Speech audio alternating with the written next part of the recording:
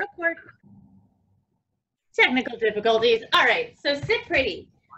This is one of my favorite tricks to teach because I actually get to talk about the body and how muscles work. We tend to think of dogs as like, they can do all these tricks. They can wave, they can roll over, they can down, they can touch, they can spin. But part of my job also is to have you guys aware of how their bodies are still bodies and their muscles and they're growing, and some of these tricks take a lot of work. And sit pretty is a great example of that. So I want you guys to think of their heart as a muscle, just like ours. And the muscle for a dog is built to pump blood this way. So when you take that dog and you set it this way, it's now pumping blood up. And that's a lot harder. So if you imagine like hanging upside down on the monkey bars when you were a kid, what did it do to you, right? It made your face feel all funny. You might have felt a little funny, but over time you could just hang upside down for minutes and it was probably fine. I wouldn't recommend doing that now. If you haven't practiced it in a while, can attest, it doesn't feel great. But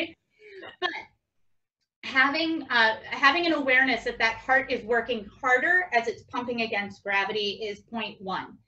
Point two, is a lot bigger than, and Captain is, I think he's about size. He's about 50 pounds and he's very top heavy. So if you were to see him, he's kind of like a little bit more of a barrel in the front. He's got these skinny little hips. So his body is going, like, he's going to have a lot more weight up here to kind of deal with. Whereas as a beagle, she's a lot more square and she's closer to the ground. So this is going to be easier in general. Captain, hop please, hop up. It's going to be easier in general for a dog like her because of her size. She's more square and she's a lot closer to the ground. So the bigger the dog, the harder it is.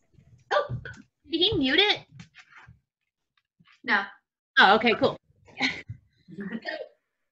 So that's another thing to keep in mind. The third thing to keep in mind, when we are asking a dog to go from here to here, hi, they're also using these muscles, which they don't usually use in this way, and these muscles that they don't usually use in this way.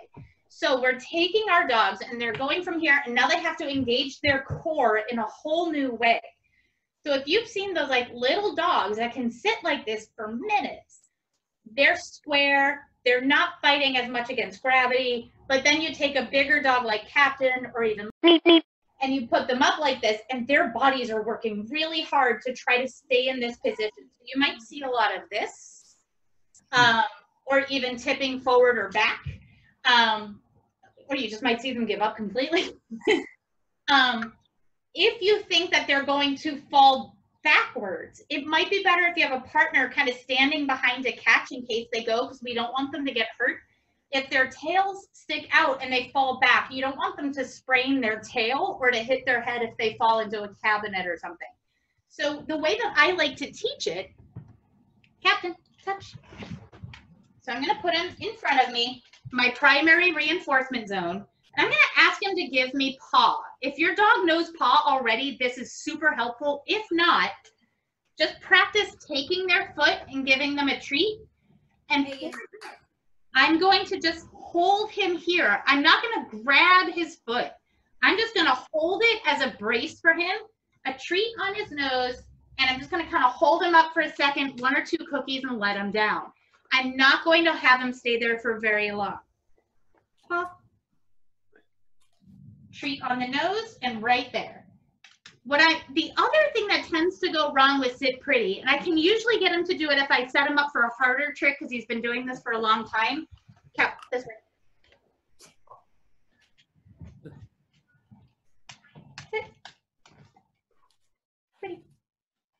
So you see how he's standing up here? He's leaning into my leg to stand up and his butt's coming up. That's not what you want. You want to make sure that he has the impulse control for whatever reason it is. There we go. So my leg is here if he needs it. The only way I can trick him into messing up is if I give him the harder variation. So if his butt pops up, no cookie.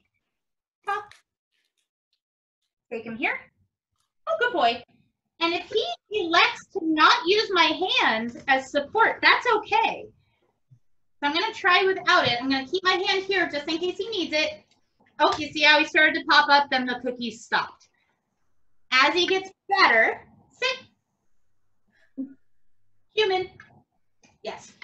So for him, I call it human. Human. Oh, good job. So, but even with him and doing this for a few years, I never asked him for more than 4 or 5 seconds because it is, I know the toll it takes on him, and I know he doesn't have the best hips to start with. So I'm not going to force him to keep working really hard at it. But if you have a smaller dog or a more athletically sound dog, you can have them sit like that for a while. I don't encourage people who have like corgis to do this because they're long backs, dachshunds because of their long backs, German Shepherd dogs, the dogs that have like wonky hips and bad knees, because there's so much pressure going on their base. I tend not to recommend those dogs do this unless their vet says, no, your dog is fine, go for it.